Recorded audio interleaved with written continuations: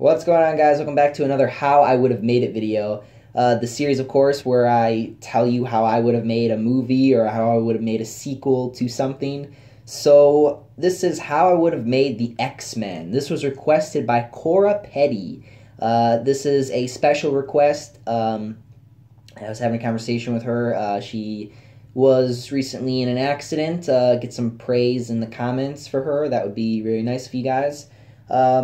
This video is for you. So anyway, let's do this. So I had to go and watch and read a couple comic books. I had to watch a few episodes of the original classy TV show, you know, the da-na-na-na-na. And then I also watched the X-Men Evolution because of the idea that I have for this movie. So let's actually talk about the casting first, because I feel like the casting for me was probably the hardest part about trying to make a movie about the X-Men. So what I did was I tried to split it up evenly, but it didn't work out. So what I ended up having is a lot of more good guys than bad guys, which is fine because, you know, I would save that for like other titles of movies. So let's go through the cast. So you got Professor X, you got Cyclops, you got Jean Grey, you got Beast, Colossus, Iceman, and Rogue. And then on the other side of that, you got Magneto, Mystique, Toad, Multiple Man, and Sabretooth. Now, so let me get into the plot and what this is about. So basically, this is going to be like more of an X-Men Evolution type of standard movie. I'd focus more on like the characters and like the kids and the school. So basically, it would start out as like a private school, right? And Professor X and Magneto, they're working together. They're trying to, you know, help the kids learn how to use their powers. So they bring them in. They, you know, starts with recruiting. They start recruiting these kids to come to the school. So they don't have too many kids there, which is pretty nice for them. They got rooms and stuff, which is cool.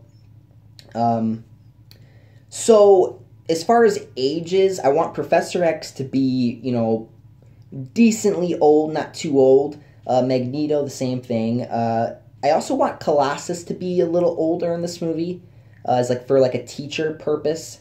And Mystique too, and Magneto, of course. So let's talk about this. So the plot would be, again, them just bringing them together, trying to teach them how to control their abilities, learn how to deal with being in society even though they're different, you know, because the X-Men is one of those things where it's like they deal with a lot of issues in the real world.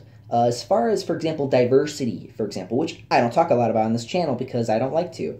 And the X-Men has always been really good at that. They've always been good at that. It's been like their biggest theme for their characters, which is why they are very successful. And I think, again, with movies like this, it's really important that you focus on multiple characters. Now, if you watch the original movie, it was good, but it was mainly focused around this Wolverine character and Rogue. As far as... okay, so I don't want to spend too much time on some of the characters because I basically already told you how I was going to do this, but let me also explain a little bit of some characters because I have a feeling that some of you are probably thinking to yourself, like, what are some of the characters like? Well, as far as, like, character changes or going back to their origins, one big example, Rogue. I want Rogue to be more of the Southern Belle girl who, you know, that's her. I want majority of the kids to be in, you know, like young adults, like they're 19, 18, like that's their age group for this. They're like college students, right? That's what I'm going for in this movie. So basically the plot is really simple. Again, they're teaching the kids how to control their powers. Some of them obviously want to use it for their selfish purposes, and that's where they learn that from Magneto, Mystique, which of course leads to conflicts in this movie. I also want to focus on like how is the school being paid and stuff like that. I'd want to have like this little twist in the movie where we find out that Magneto is actually like Robin Banks, and how he developed his helmet so Professor X can't read his thoughts when he's thinking about that. I'd focus on that too. And then I'd have to, at the end, probably have like a big fight inside the school, and the building gets like totally demolished. And then like, you know, some random government guy comes there and is like, "Oh, your school's all messed up. Here's some federal money." How convenient moments. There's no other way to do that. So of course, at the end of the movie, I'd want them to get some government funding. I think it would also help make things make sense. So, as far as this movie goes, let's talk about teases, because I bet some of you are asking yourself, why isn't Wolverine in this?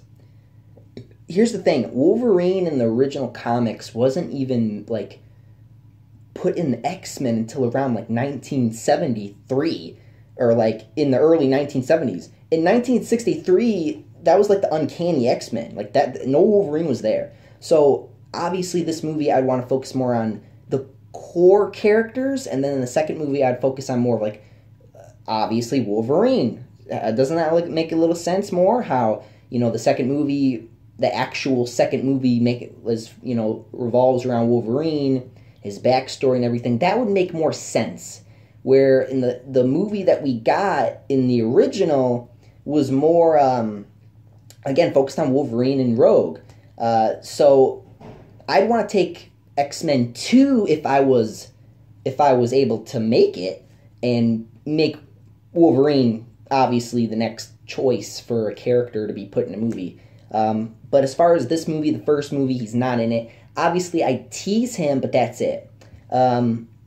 As far as their costumes, the first movie would not have costumes. The first movie, I'd do street clothes. I don't want to be too crazy with that yet.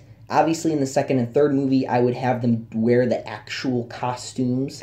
The yellow, obviously. I'd have a stupid, like, allegory or, like, meaningful reason of why, of course, they're wearing yellow.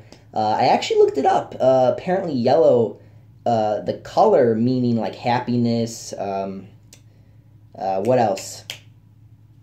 Other meanings. Look up the color yellow, like, and you'll understand where I'm going with that, because I kind of forgot. But yeah, guys, that's my little way of how I'd make the video, or make the movie, I mean. So let me know what you guys think. Do you think that this is a good idea? Personally, I like what they did with the original. First, again, going back to the First Class, I think that, again, that's what almost a route I go with, but again, a little different. So, a little bit more X-Men Evolution style with it. So, let me know what you guys think. Until then, guys, thank you for watching, and I'm out of here. Up, and away. See you guys.